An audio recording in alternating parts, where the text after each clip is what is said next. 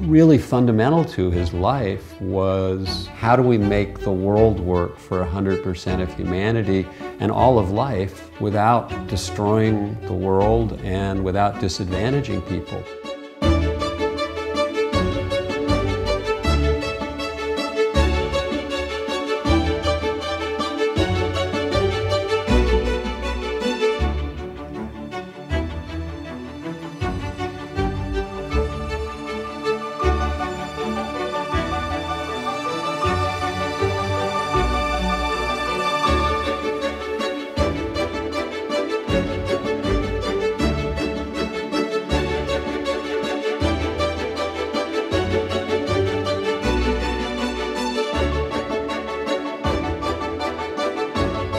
He was expelled, and then he went and he worked at a mill up in Canada. Again, found that he really related to, making things and working and making machines work.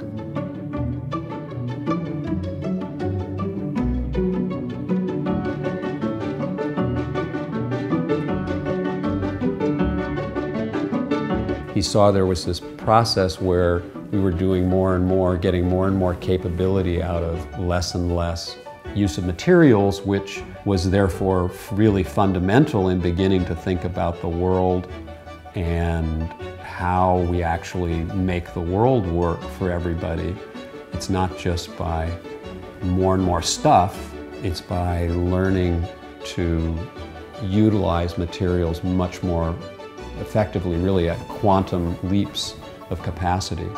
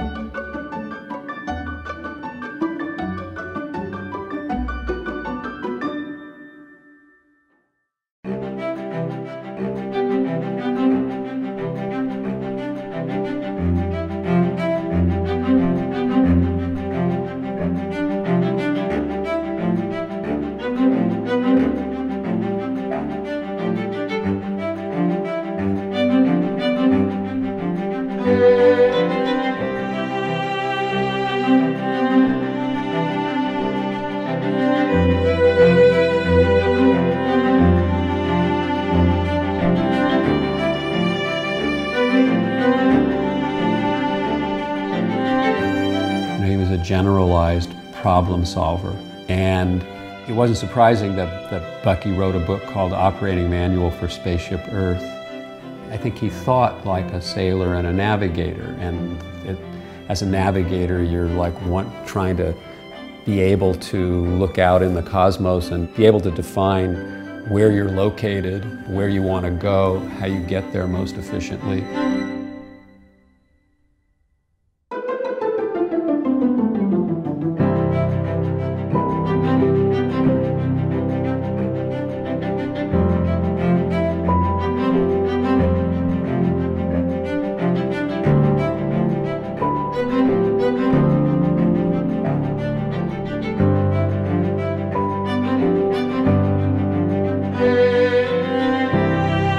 Somebody asked him, well, what are you? He said, well, I'm not a thing, I'm not a noun, I'm an evolutionary process.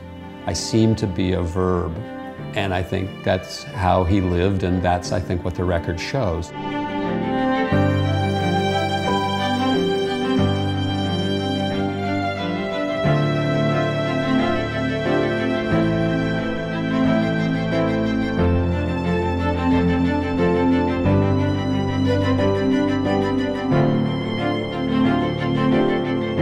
We can make the world work for all of life.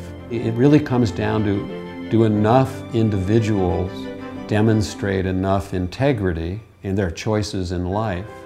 He felt like that was the really fundamental thing. If enough of us really stand up and demonstrate integrity in the choices that we're making, then it will work.